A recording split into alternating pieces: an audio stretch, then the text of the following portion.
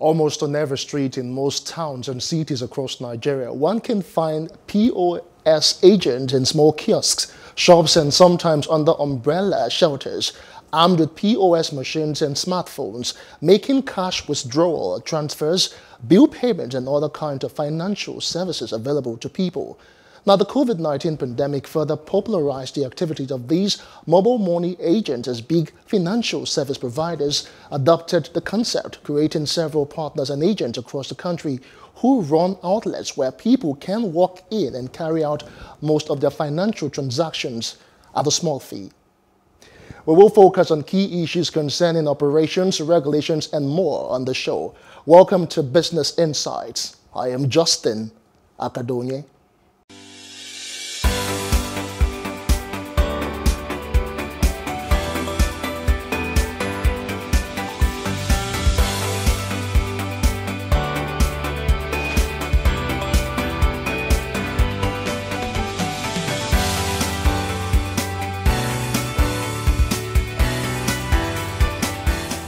Welcome back. First off, the Committee on Public Accounts has prayed the House of Representatives to issue warrant of arrest on Governor of the Central Bank of Nigeria, Godwin Emefiele, the Group Managing Director of the Nigerian National Petroleum Corporation, Mele Kyari, the sole administrator of the Niger Delta Development Commission, Effiong Akwa, and the chairman of the Revenue Mobilization Allocation and Fiscal Commission, Elias Mbam, and 5 others.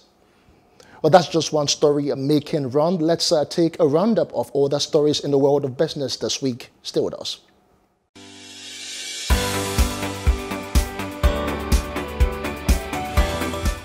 Oil prices rose on Wednesday, extending gains from the previous sections as improved. Risk appetite provided support despite data showing an unexpected rise in U.S. oil inventories last week and a weaker demand outlook due to rising COVID-19 infections. Brent crude, against which Nigeria's crude is priced, rose by $2.99 to $72.34 per barrel at 7:20 p.m. Nigerian time, having hit a session low of $68.63 per barrel. U.S. West Texas Intermediate crude futures rose by $3.17 to $70.37 a barrel after falling to $66.44 per barrel earlier on Wednesday. Power generation in Nigeria dropped below the 4,000 megawatts mark on Tuesday amid the Eid al-Kabir celebration. The total generation in the country stood at 3,958.7 megawatts as of 6 a.m. on Tuesday, down from 4,270.7 megawatts on Monday, according to data obtained from the Nigerian Electricity System Operator. On Monday, the peak generation stood at 4,611 megawatts, while the lowest generation was 3,732.1 megawatts, the NESO data showed. The total energy generated on Monday was 100,974.45 megawatts, out of which 99,272.98 megawatts was sent out. The gross monthly distribution by the Federal Account Allocation Committee, FAAC, to the 3 tiers of government and public agencies amounted to 733 billion naira, which is USD 1.78 billion in July from June revenue. This was an increase of 127 billion naira on the previous payout. Petroleum profit tax, companies income tax, import and excise duty, and oil and gas royalties recorded substantial increases over the previous month, while receipts from VAT was significantly lower. State governments receive a total of 143 billion naira, including 51 billion naira representing the 13% derivation for the few oil-producing states. 13% derivation for the few oil-producing states. The Senate has called for the sanction of officials in the Office of the Accountant General of the Federation who made Nigeria lose $274.2 million, which is about 54.1 billion naira on external loans. The upper chamber approved the report of the Senate Committee on Public Accounts before proceeding on annual vacation last week. The Senate, in its resolution, asked the Accountant General of the Federation, Ahmed Idris, to identify the officers and sanction them for mismanaging public funds in accordance with Rule 3115 of the Financial Regulations and for gross misconduct. Rule 3115 of the Financial Regulations reads, an accounting officer who is queried for his failure to manage or spend public funds effectively or who spends public money without due regard to economy, contrary to Financial Regulations 415, and fails to reply to the query shall be removed from the schedule and be disciplined in accordance with the public service rules. The President, Major General Muhammadu Buhari, retired his confirmed determination of the appointment of the embattled Managing Director of the Nigerian Ports Authority, Hadiza Bala Usman. Buhari disclosed this on July 12 in an affidavit filed at the Federal High Court, Lagos, in a suit brought against him by the Chief Executive Officer of Maritime Media Limited, Asubex, and two others. The affidavit, which was filed as Buhari's preliminary objection to the suit, was signed by Agan Tabitha of the Civil Litigation Department of the Federal Ministry of Justice, Abuja, on behalf of Buhari's counsel.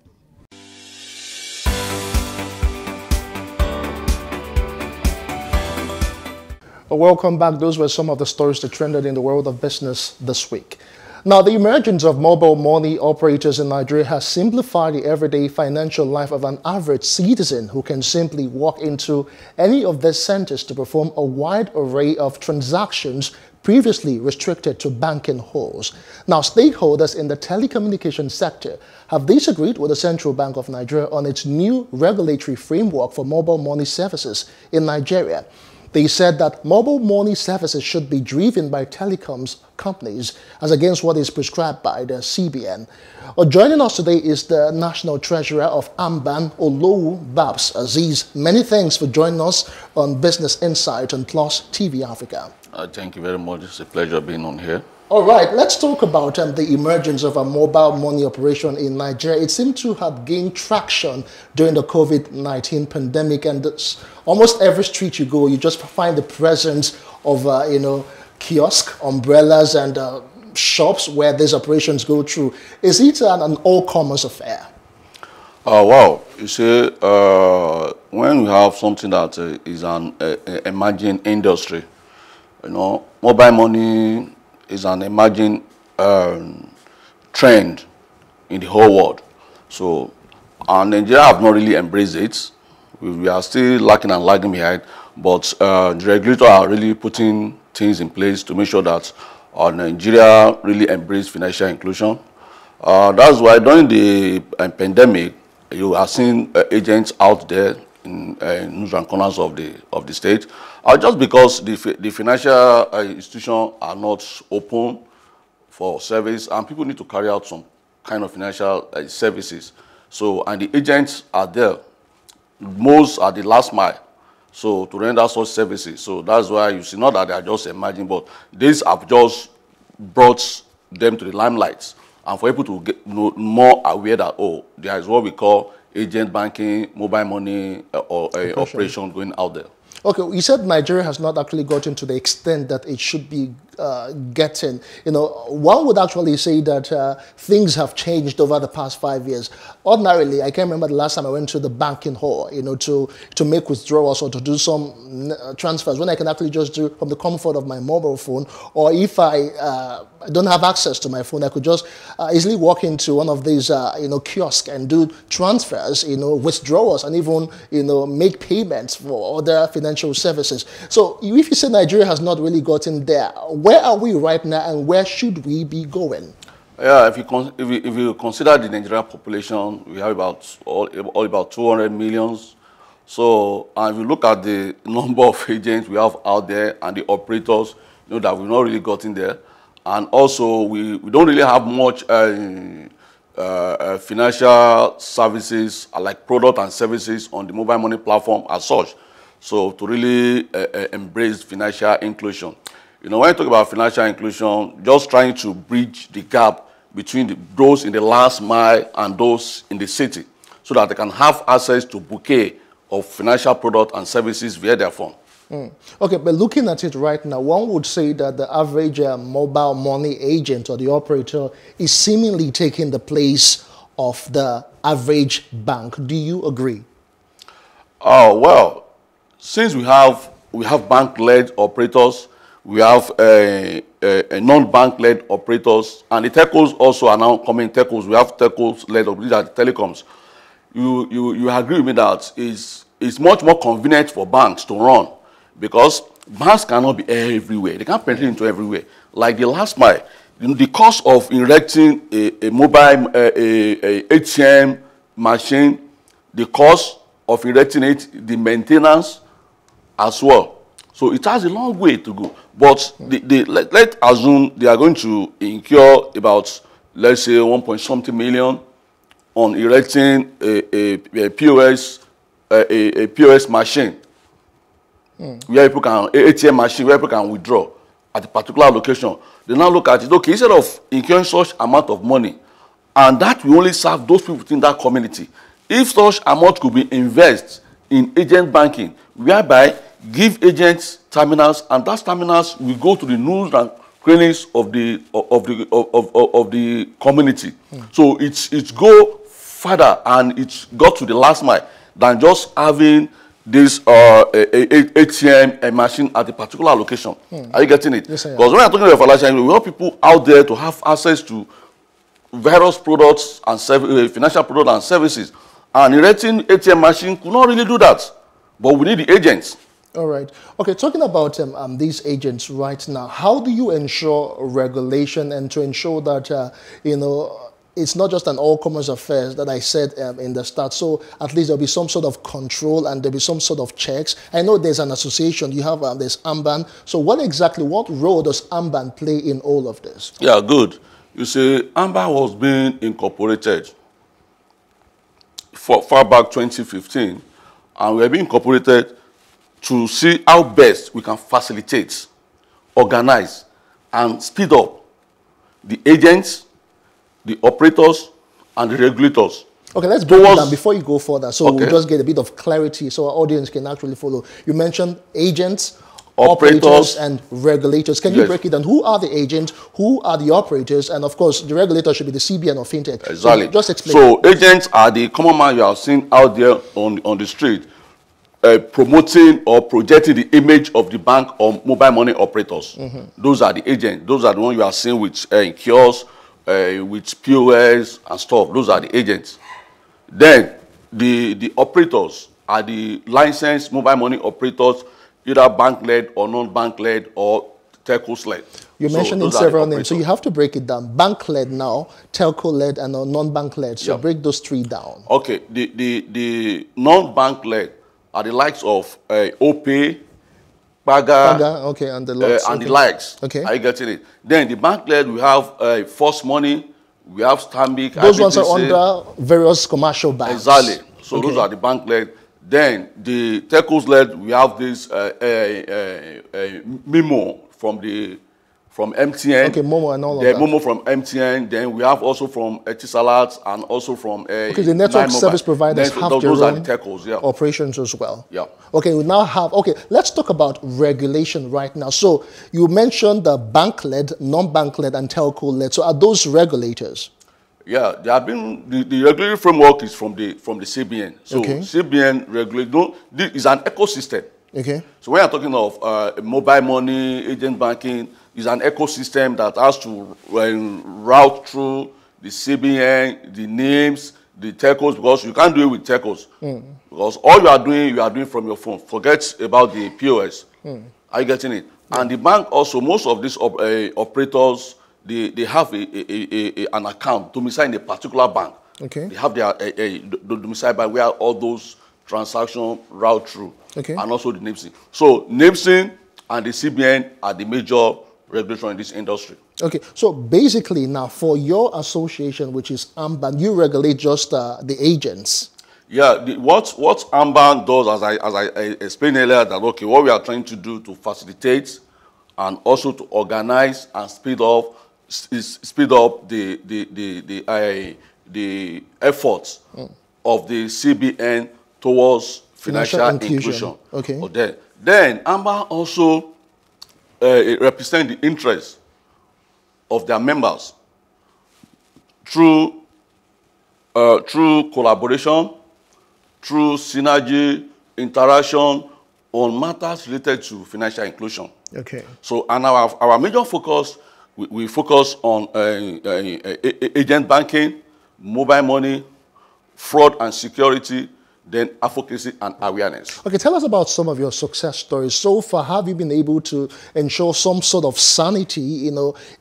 Financial inclusion is relatively still new in Nigeria, and we are not gotten to the level that we should get. So tell us some of the things that have happened and how Ammban has been able to ensure sanity in the system. Yeah, sincerely, when you talk about financial inclusion in Nigeria, you can't do without Ammban.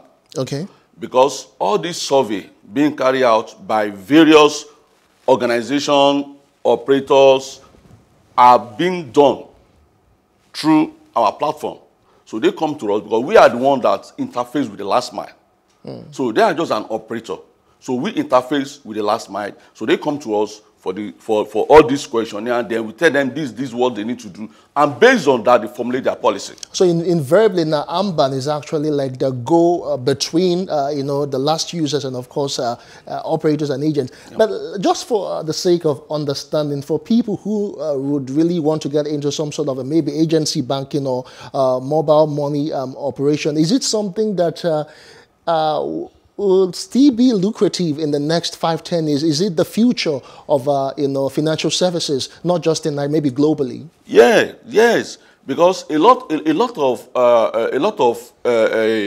financial products and services are still coming.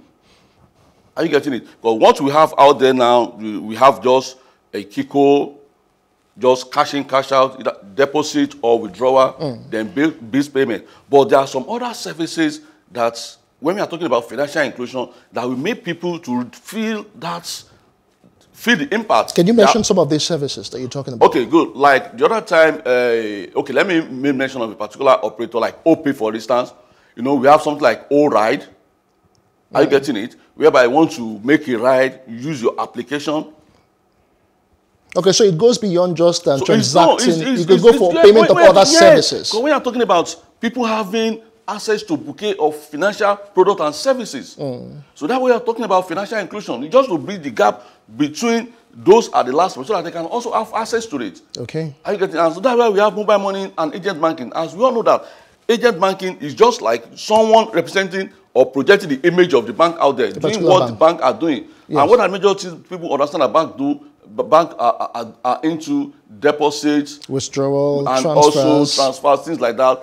But agents are only limited to that. Okay. You cannot do a lending as an agent. Oh. But as time goes on, these are the services we have on the platform. Okay. And even some operators now, they have it on their platform. Okay, so operators, they even go beyond just the regular transfers, making payments and collections. Yeah, they also do, loan services and, of course, maybe savings as well. Yeah, savings. That's when you're talking about financial inclusion. You shouldn't restrict it to just savings and withdrawal. No, that's not financial inclusion.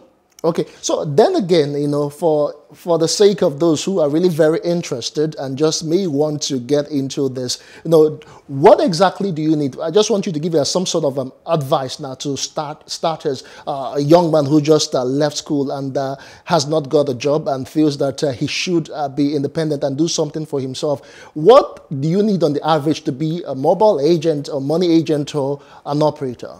Well, if I'm sincere with you, it's beyond what you are seeing out there. Okay. All those people just there with umbrella, we call them accidental agents. Accidental agents? Yeah. Why accidental? Good. because they don't go through the proper channel.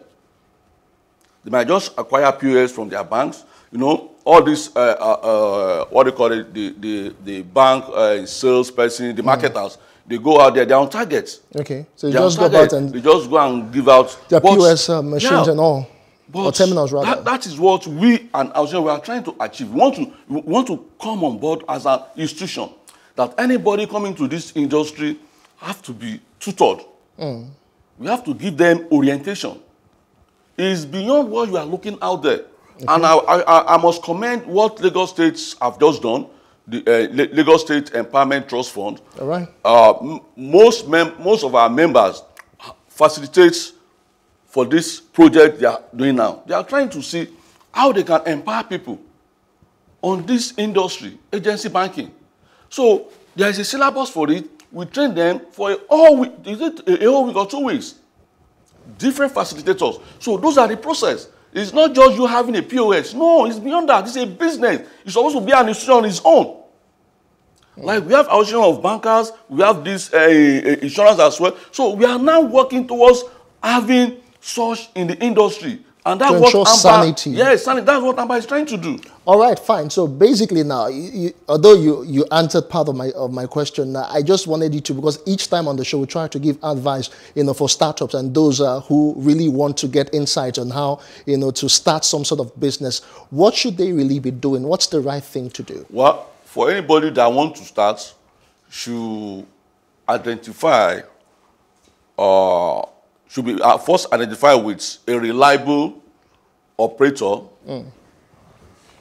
And also, because the operator, when we started, from 2012, we have been trained. But now, no training. Okay.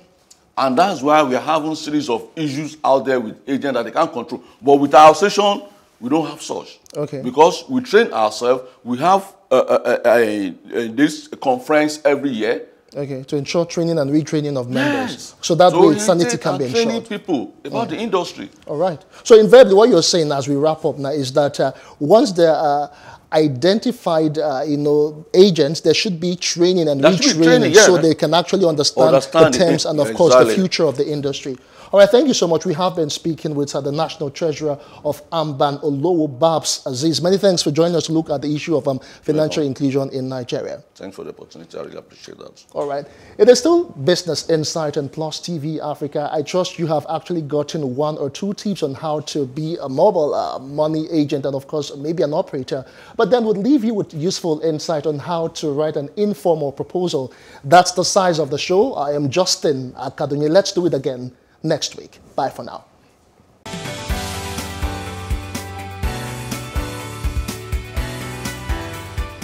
Writing an informal proposal. The thought of writing a proposal overwhelms many people, but the task does not have to be daunting. Informal proposals are written when people need to ask permission to make a purchase, undertake a project, or write a paper. This type of proposal is a way of persuasively putting forth an idea and asking for action to be taken on that idea. When writing a proposal, consider who will read the proposal and what that person may or may not already know about what you are proposing. Follow these steps when writing a proposal. 1. State your purpose. Do this clearly and concisely so that the reader knows immediately why you are writing. 2. Give some background information. Explain why you are proposing your suggestion so that the reader has a better understanding of the problem. 3. State a solution to the problem. This is where you give specifics about your suggestion. 4. Show costs. Lay out any costs that will be involved. 5. Conclusion. Wrap it up by restating the problem and the proposed solution.